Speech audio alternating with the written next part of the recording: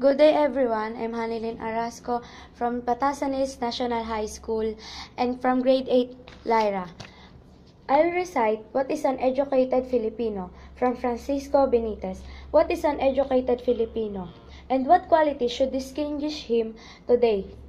The conception of education and what an educated man is varied in response to fundamental changes in the details and aims of society. In our country and during this transition stage in our national life, what are the qualities which an educated man should possess? Alteration in our social life. Great changes have taken place in the nature of our social life during the last 40 years. The contact with Americans and their civilization has modified many of our own social customs, traditions, and practices, some for the worse and many for the better. The means of communication have improved and therefore better understanding exists among the different sections of our country. Religious freedom has developed religious tolerance in our people. The growth of public schools and the establishment of democratic institutions have developed our national consciousness both in strength and solidarity. Education has changed in meaning. With this growth in national consciousness and national spirit among our people, we witness the corresponding rise of a new conception of education. The training of the individual for the duties and privilege of citizenship, not only for his own happiness and efficiency, but also for national service and welfare. In the old days, education was a matter of private concern. Now, it is a public function and the state not only has the duty but it has right as well to educate every member of the community, the old as well as the young women as well as men, not only for the good of the individual but also for the self-preservation and protection of the state itself. Our modern public school system has been established as a safeguard against the shortcomings and dangers of democratic government and democratic institutions. Practical activity. In the light of social changes, we come again to question, what is the quality should distinguish the educated Filipino of today? I adventure to suggest that educated Filipino should first be distinguished by the power to do. The Oriental excels in reflective thinking, he is an philosopher. The Occidental in the doer, he managed things, men, and affairs. The Filipino of today needs more of his power to translate reflection into action. I believe that we are coming more and more to conviction that no Filipino has the right to be considered educated unless he prepared and ready to take an active and useful part in the work, life, and progress of our country as well as in the progress of the world.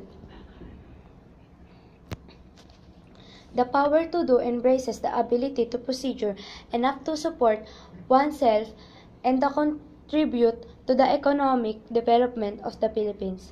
Undoubtedly, a man may be and often is an efficient producer of economic goods and at the same time he may not be educated. But should we consider a man who is utterly unable to support himself and is an economic burden to the society in which he lives as educated merely because he possesses the superficial graces of culture?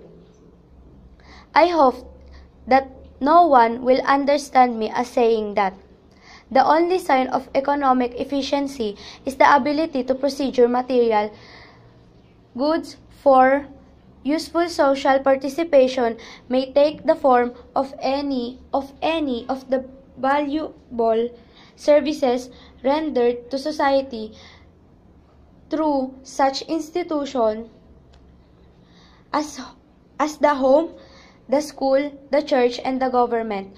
The mother, for example, who prepares wholesome meals, take good care of her children and trains them in the moral and right conduct at home, renders efficient service to the country as well as the statesman or the captain of industry. I would not make the power to do the final and only test of the educated Filipino.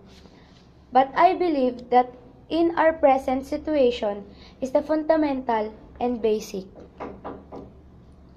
Acquaintance with native history and culture.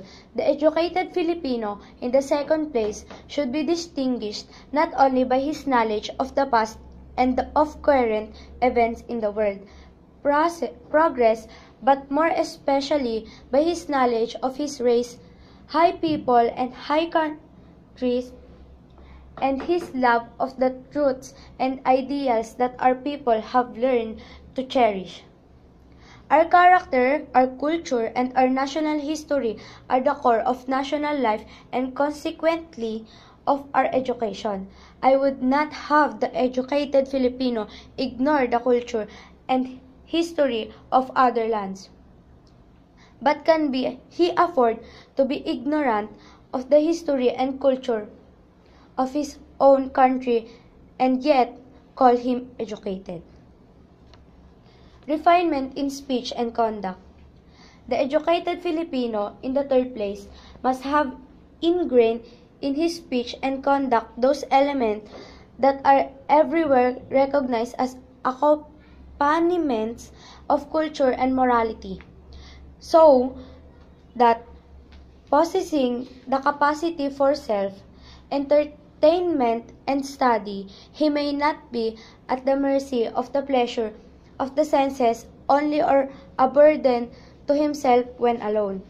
There are then at least three characteristics which I believe to be evidence of the educated Filipino: the power to do, the support himself and contribute to the wealth of our people, acquaintance with the world progress, especially with that of his race, people, and the community, together with love of our best ideas and tradition, and refined manners and moral conduct, as well as the power of growth.